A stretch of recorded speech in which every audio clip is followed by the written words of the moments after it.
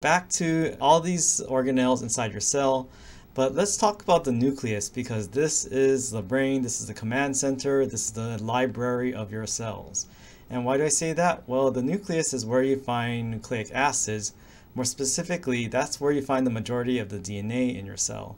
So again, nucleic acids, these are long polymers, these chains of nucleotides, and DNA, these have deoxyribonucleic acids, and RNA it stands for ribonucleic acid. Now this is the structure of DNA, that double helix. And what does it mean by that? Well, you have two strands of DNA and they're kind of twisted around. Again, that helical shape referring to some sort of spiral. And what we have with DNA, well, your DNA, you have actually 3 billion base pairs. So if you see in this previous picture, each of these pairings is one base pair. So you actually have in each of your nuclei about 3 billion of these pairings in just one nucleus. So your DNA has that many, and if you took all the DNA, all the chromosomes inside of just one nucleus and stretched it out end to end, it would be about 6 feet long end to end. So again, this is the nucleus, has a lot of the majority of your chromosome, or has your chromosomal DNA. Not talking about mitochondrial DNA, but just nuclear DNA. So if you took all the DNA in the nucleus, it would be about as tall as this 6-foot guy right here. So a cell nucleus is about 10 micrometers across. So that's very, very tiny. So how tiny is a micrometer? Well, if you have a human hair, somehow a cell nucleus, or like a cell nucleus, is actually super tiny. Like if we did this to scale, it would be very, very, very, very, very small. You can't even see it in here. And then, so how do you fit all of this DNA, which would be 6 foot long, into something you can't even see? And so how do you do that? Well, this is what we have here. So DNA packaging. Look at her long hair, and how can she make it into more compact air, or how do you take long hair and make it into a more compact structure? You wind it up and over, up and up until it's kind of this tight bun, right?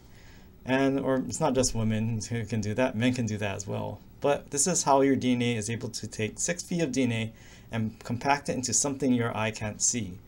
So what you have is DNA, and it's wrapping around these little globs here are little proteins called histones.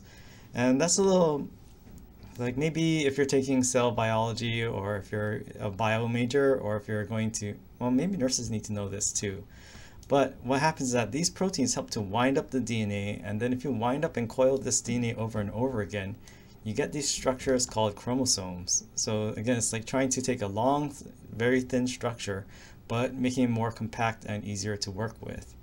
So this is what we have here, and again, DNA is very long, but you're able to compact it. Or if you remember Moana, what did she do one time, like to get her hair out of the way? She has that long flowing hair, and remember she took it, she wrapped it around and made that tita bun, and it's very compact, right? Very neat, instead of very long and flowing. Same with DNA. Your cells are able to kind of unfurl their DNA and also compact them when needed. Now, nucleotides, let's talk about this again. So remember that the basic nucleotide has a phosphate, a sugar, and a base.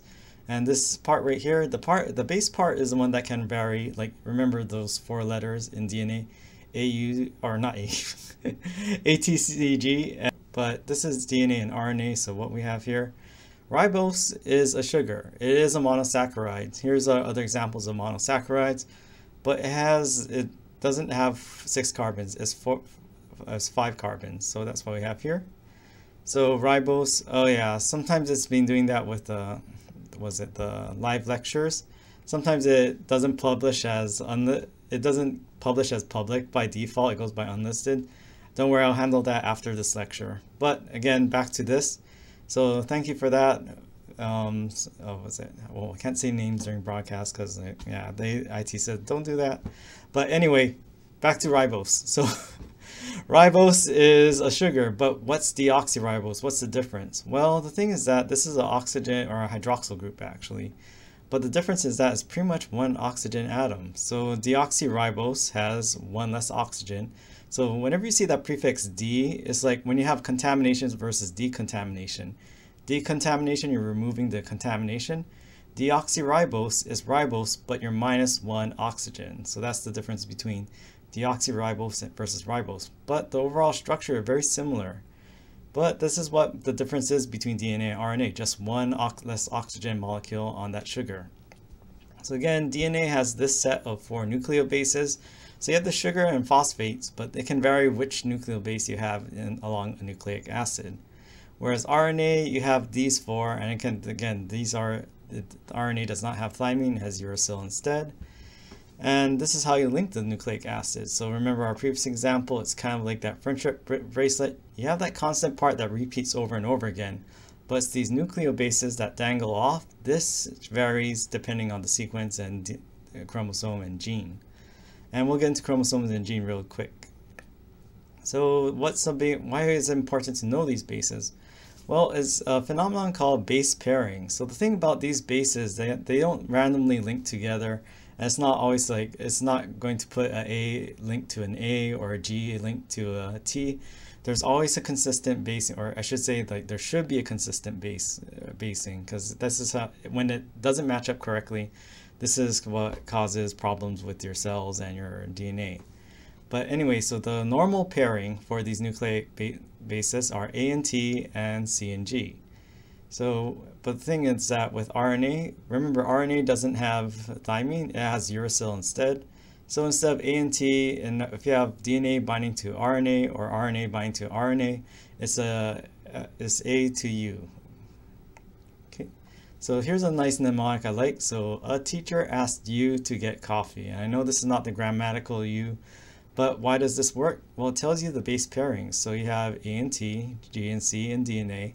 But again, in RNA, there's that little twist. So this is why it's a U here. So instead of T, you have a A and U. So A binds to T, A binds to U, G binds to C. Now, the thing is that why is that important? Why do we care about base pairing? Is that nice to know or need to know? Well, the thing is that nucleic acids, these contain information. So DNA has information on how to make every single protein in your body, how to make different types of cells, how to respond to hormones, and pretty much anything or everything your cells can potentially do. Now, your cells don't do everything, like every cell in your body doesn't do the job of every other cell. Like your neurons aren't going to work like your muscle cells aren't going to work like your blood cells. But in theory, like when you start out as an embryo and then you start developing these different types of cells, all of that information to make those different types of cells is encoded in your DNA.